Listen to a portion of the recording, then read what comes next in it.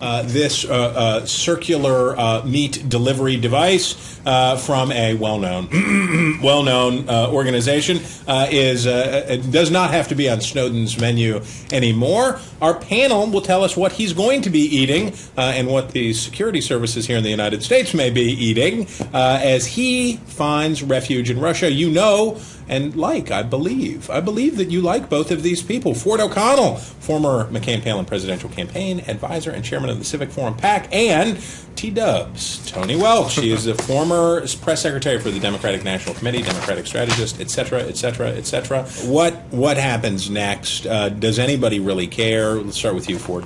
Let me say this. Whatever good intentions Snowden had went out the window as soon as he blew the coop. I don't want to get all Red Dawn, Rocky IV on you, but basically the Russians, the Soviets have, little interest in our freedoms or anyone else's.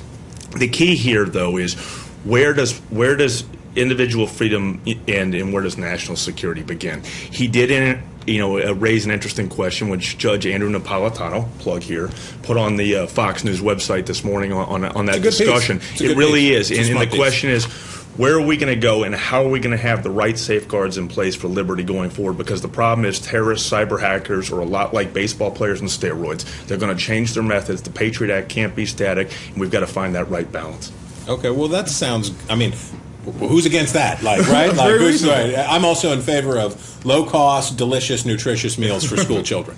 Right? Everybody wants that. I think you're overglossing. I'm sorry. You're right. That was too snarky. No, but there's a little bit of squirming on the NSA side. That's fine. That's okay. They can deal with it, right? Right. And there are. Gosh, the best thing you say about Snowden is that a conversation's going. Not that he shouldn't be in jail. Well, he should be in jail. Right. Okay. It's the best thing you can say. Right. As a part of that conversation, you'll get to resolve some questions, shedding light on some parts of this. For instance, who should hold on to the records and for how long? Should it be if you need them for 5 years? If you want that access for 5 years, in fact, this will come up.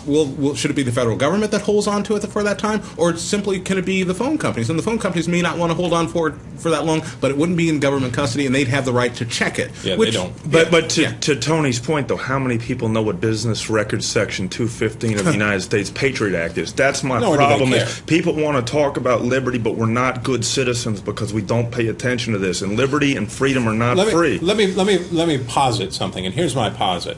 You see the polls. Washington is somehow confused by polls where Americans say, "Do you approve of this?" and they say no. Should they keep doing it? Yes. And it's like, how can this be? Well, it's very easy. If you asked a man of a certain age, if he approved of his last visit to the doctor, he would say no. And as a matter of fact, I really did not like this visit at all. And then they say, will you go back next year? And they say, absolutely. Yep, I'll be going back. So Americans can agree to continue things they don't like, and they don't like this. Am I right? I think that's right. And I think you'll also say a bipartisan agreement that much of this is needed. In fact, it comes out bipartisan establishment agreement. Well, and I think that's fair enough. But tweaks notwithstanding, necessary tweaks, yes. and notwithstanding, there's still the point of who was briefed on this. Totally agree with you, but there's a strand of libertarian thinking running through both parties right now, and the question is going forward, and it bothers me when young kids snarked at Mitt Romney talking about Russia's geopolitical foe and the naivety going forward. My question is, how do you marry that with practical governing?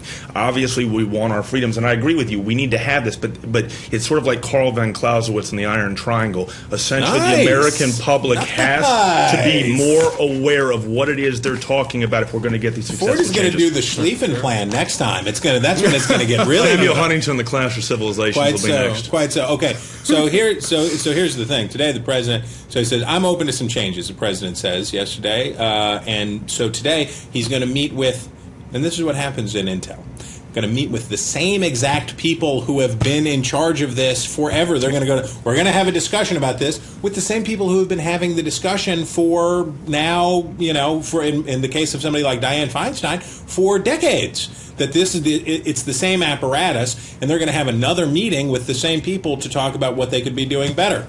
And I just told me I have to wrap. We were having so much fun. It was so good. They may have a different take on some things. That was probably the NSA. The NSA, right? The NSA probably yanked that. But guys, I'm sorry we didn't have more time. And no, you can't have the cheeseburger. All right, guys, have a great day.